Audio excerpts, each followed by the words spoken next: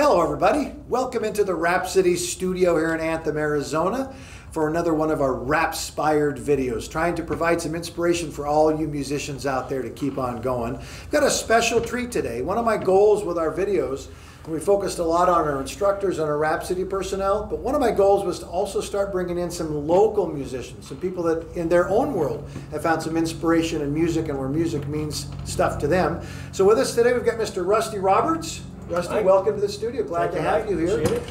Rusty, he is an Arizona native, but he kind of was bending around and back a little bit. He came to us walking in the store one day, looking for strings and guitars. Kind of a nice interaction. He also ran into Aaliyah, my daughter, and our vocal instructor up at the club when she was working, and talked about that. And I think you said you even came by Rhappsy's for one of the band concerts. Yes, and come and absolutely. saw us. Enjoyed it very much.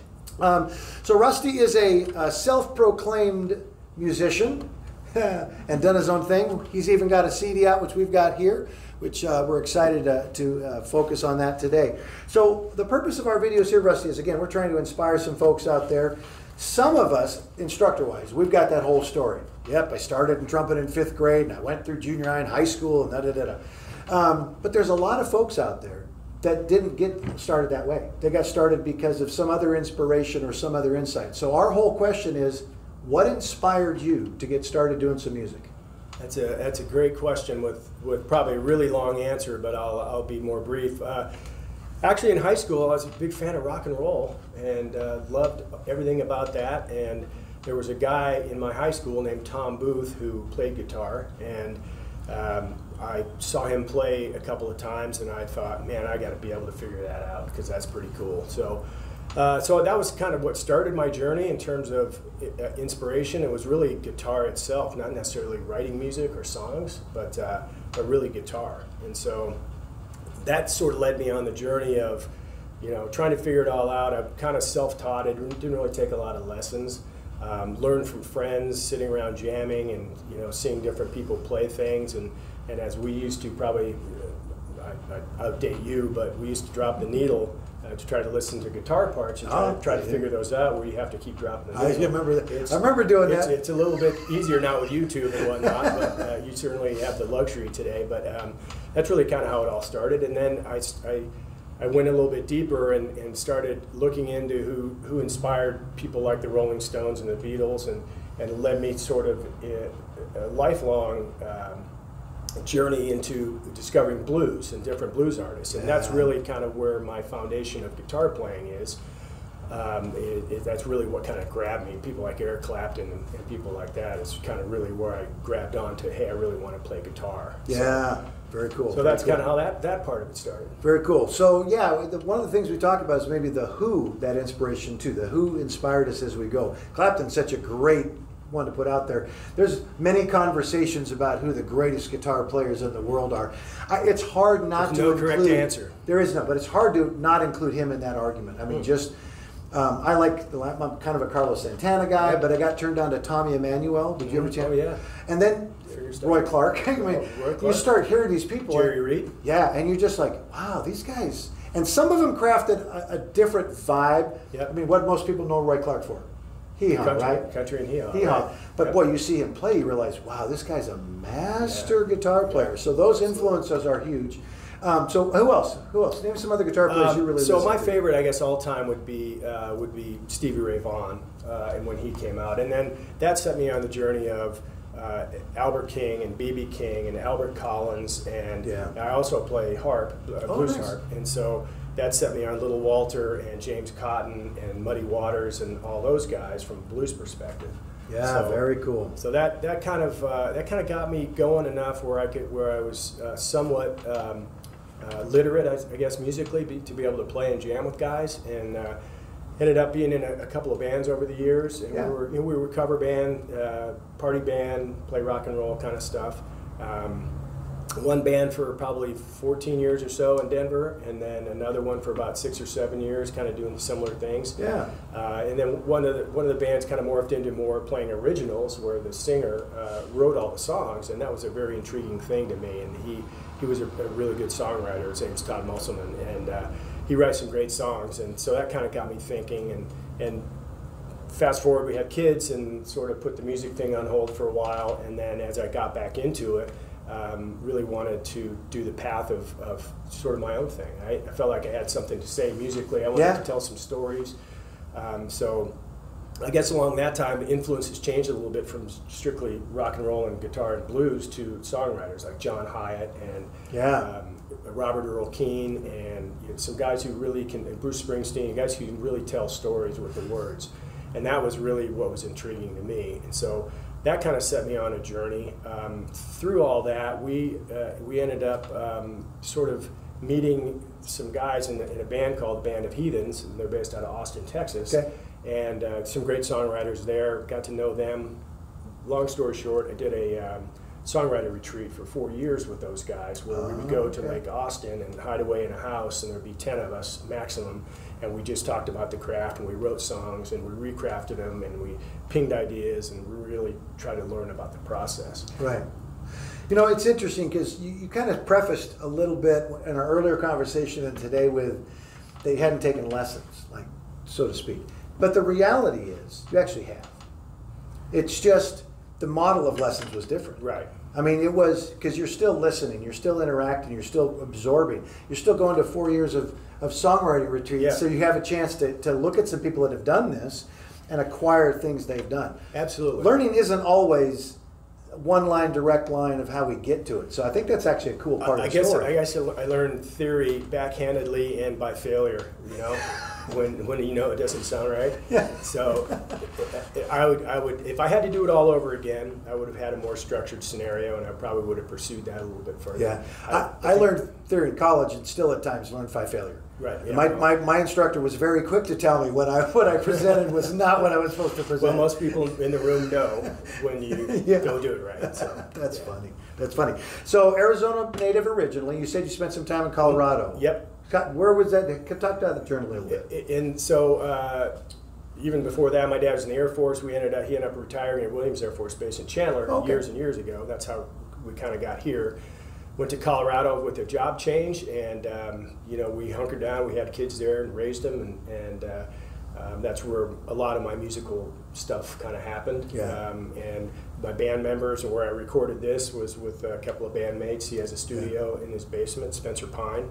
And pretty much a Denver area. Denver area. Yeah. There's a pretty good music scene up there. We're in Parker. It really is. Yeah, it really is. And with bands coming through town with I-25 north and south and I-70 east west, you get everybody coming through, all sorts of different influences that you can see. And then there's obviously Red Rocks, which is the best music venue in the world. But to be able to see, spoken by people that have been in Denver or in Colorado for quite a while. Yeah, exactly. That's funny. It's always a nice experience because of the eclectic nature of the music that rolls. Yeah, Washington has an amphitheater complex, kind of in Eastern Washington. Gorge. The Gorge, the Gorge. Yeah. I would say it doesn't equate to Red Rocks, but it's kind of the same kind of vibe where you really have that experience, and it has been a very eclectic venue for a ton of bands. So you got the songwriting, and you decided to take it one step further and actually get some songs out and make a CD. And this is a great CD, Rusty. Thank you. I mean, the design, the creation, the music, all pieces of this, they're phenomenal. Thank you. Yeah. Thank you very much. How'd you take that next step? Well, it was one of those where I said, hey, I'm a little long in the tooth. I'm not getting any younger, and I'd like to be able to memorialize this and actually have something to show for this. And so I have more music than this, but I kind of honed it down to what I thought would be the most interesting songs. And so I worked them up. We did sort of the bass tracks, drummer, bass player, and me, an acoustic guitar and vocal track. And then we ended up layering some other stuff in. I play slide guitar as well, and electric. And so, I can't play them all at the same time, so you kind of have to layer that stuff in.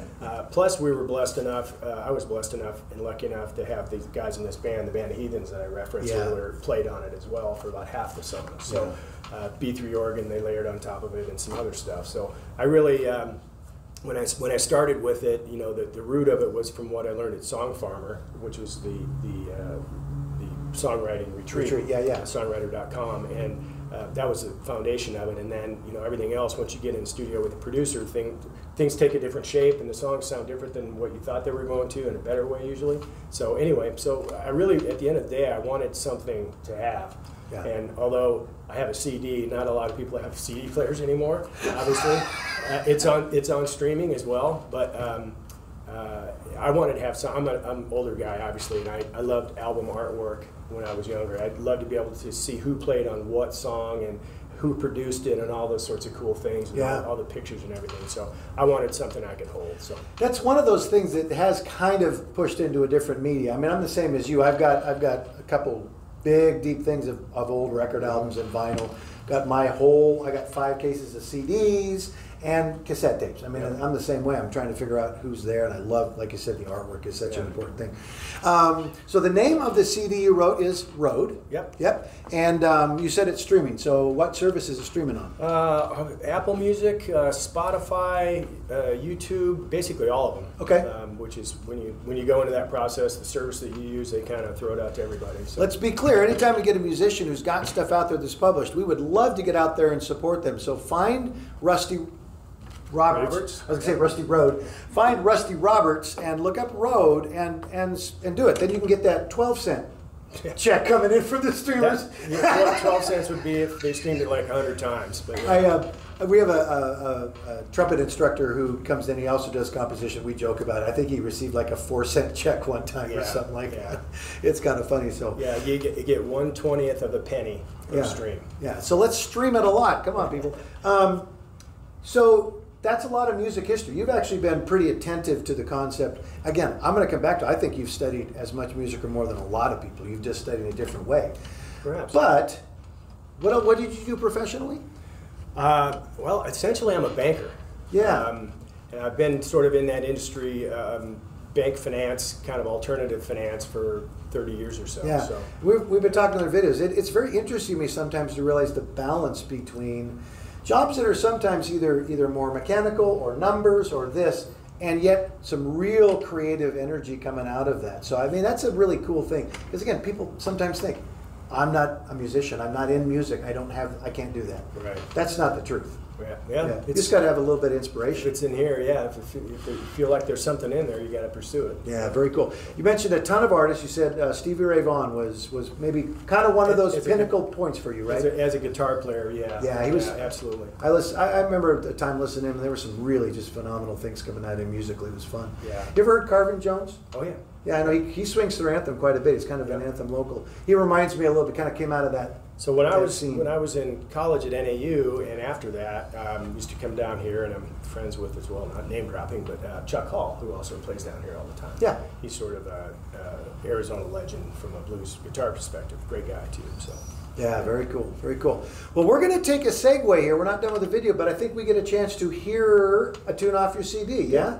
So we're going to get the studio shifted out and hang around. We're going to see a little Rusty Roberts playing some guitar and singing. Finally pulled out of town, already lost track of time. Lord George is on the radio singing roll, rolling easy.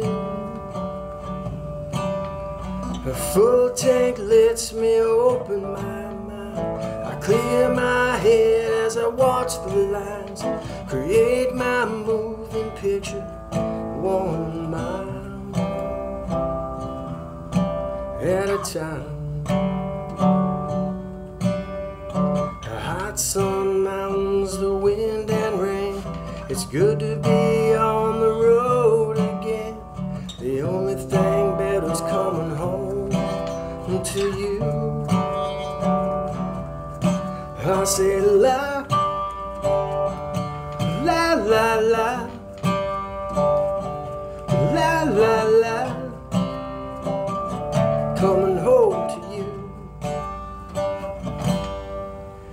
I wonder if the place on the side of the road is a house or a home. I wonder if they knew what came before. Do they just keep moving on? The hot sun, mountains, the wind and rain. It's good to be on the road again. The only thing that's better is coming home to you. I say la la, la la la, coming home to you, making my moving picture tonight in front of the dashboard lights. A V8's driving me home tonight in the pale moonlight. A hot sun, mountain, the wind and rain. It's good to be on the road again. The only thing that's better is coming home to you. I said la, la la la, la la la, coming home to you. And I said la, la la la,